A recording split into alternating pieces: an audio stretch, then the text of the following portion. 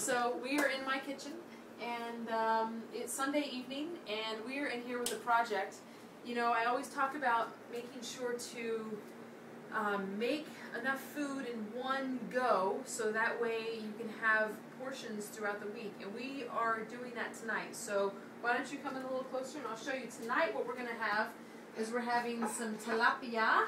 I'm making a lot of tilapia. It's only Miguel and I, but we're making enough for a couple of nights. And we're going to have that with shredded cabbage, with some carrots. I got some organic carrots here, and I went to the farmer's market, got some fresh summer squashes. Some funky summer squashes. You can see those in there. So, and with pesto sauce, so you guys will get to see that. And then as a side dish, we're having like a sauteed beets and chard. Let me show you guys that good stuff. That's already getting hot. Here are our beets we got from the farmer's market today. We're going to put them in here, and we're going to steam them for about 30 minutes. And once they're steamed, the skin just comes right off, and they're so delicious. And then we're going to saute them with this chard. So that's the big dinner that we're making tonight. But in between that dinner, we're also going to be doing up some chicken. Can you see the chicken over there? To go into the salads that we're going to be making all week long. I'm going to be baking our sweet potatoes to go, so that way we have some nice complex starches. And if you come over here, you can see that I have the water and almond milk boiling for the oatmeal, which is what we're going to be eating for the morning time. So essentially, we're going to be cooking multiple meals at once here, and I'm going to show you when it's all said and done. So see ya. Okay, we're right in the middle. You guys are ready to go. I have the tilapia right here. This is my tilapia steak. I'm going to do, got about a half a tablespoon of, okay. Basil, like For some reason, when Miguel was helping me here, he covered up the mic, so that's why you can't hear me. That's why I'm doing a little voiceover here. But as you can see, I'm adding a little bit of pesto to the tilapia. I did get some store-bought pesto, but you can do your own. Just be light on the olive oil. I'm adding about a handful of cabbage, a little handful of, looks like some summer squash. I got some sliced carrots I'm adding.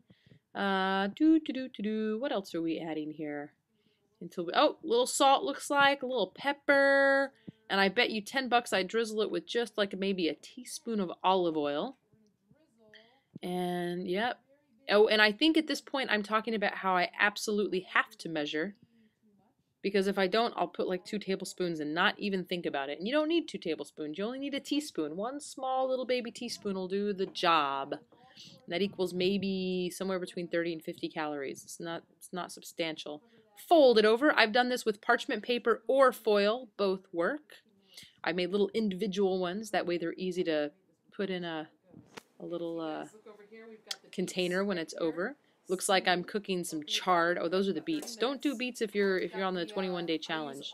And that's my oatmeal cooking in the background. Yep, there it is. I'm cooking it. That way I don't have to worry about it tomorrow morning.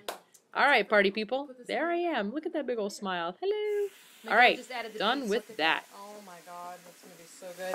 You know what I'm going to add is I'm going to just add some balsamic vinegar to it, just to give it a little bit of a Everything's going to turn bright pink.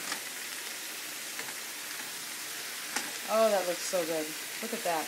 Yummy. Can't wait to eat that. This is almost done, and looky here. Ooh, we just pulled the tilapia out. Here's all the vegetables. We've got the squash. We've got the pesto over. We just kind of looked into that tilapia. I'm very freaky about meat. I don't like it undercooked. I don't want to eat raw. But it looks really flaky and perfect and ready to go. And these are ready, and we'll probably have one of these to share tonight because they're such big fillets. And then look what we got for the rest of the week. And then here we go, our beets and chard and a little bit of summer squash. It's just about done, honey. Maybe 30 more seconds, and that's going on a plate. Alrighty, here we go. Oh, and I got to show you. Now we got the sweet potatoes, and they're going in the oven right now. You want to open that, honey? And then we'll just dump those in. Sweet, bye-bye.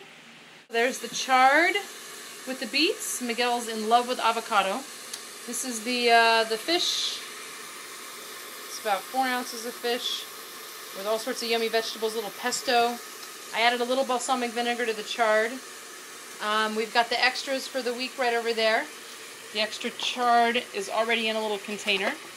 If I wanted to be really diligent, I would do it out in portions, and so that way they would already be ready to go. Then we have the oatmeal. It's already finished and ready to go. We have the sweet potatoes in the oven, cooking up, and I went ahead and put some chicken. This is what's going to go on top of my salads for the week. So this is kind of a little how-to, multiple meals in one setting. And how long do you think we've been in the kitchen, honey? Like 30 minutes or less? 30, yeah. It's been about 35 minutes total. We have dinner for tonight. We've got food for the rest of the week. I'm cooking up the chicken right now. We're going to sit down and eat, and by the time we finish cleaning, when it's all said and done, it might be maybe a little over an hour. Hour 15, you think? Yeah. Because we're gonna enjoy our meal. We're gonna sit down and relax, have a chill Sunday night, have some fun. All right, you guys don't need to know too much. All right, talk to you later. Bye.